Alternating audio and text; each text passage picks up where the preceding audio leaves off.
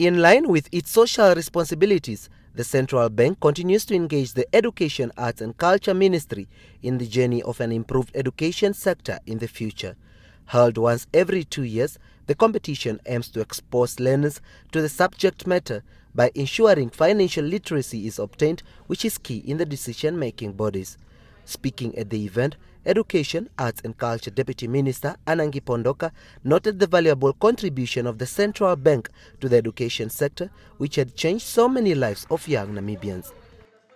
Evidently, by looking at what the bank has invested so far, it becomes obvious that the Bank of Namibia has invested in a number of human development initiatives, some of which are worth noting, like the bursary scheme that has enabled Namibians to access higher education.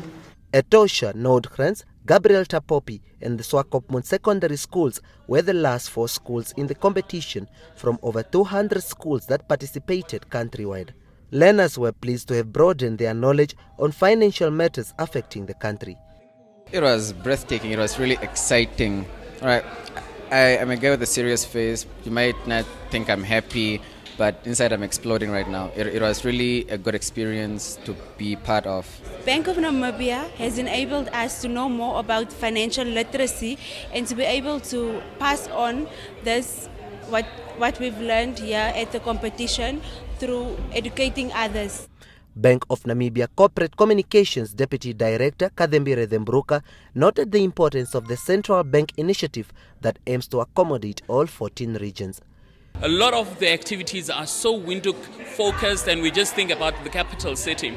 But as a responsible corporate player, we felt it's very important for a competition like this to resonate with the masses, to appeal to the conscience and to appeal to the imagination of young people. And I think that's what we did.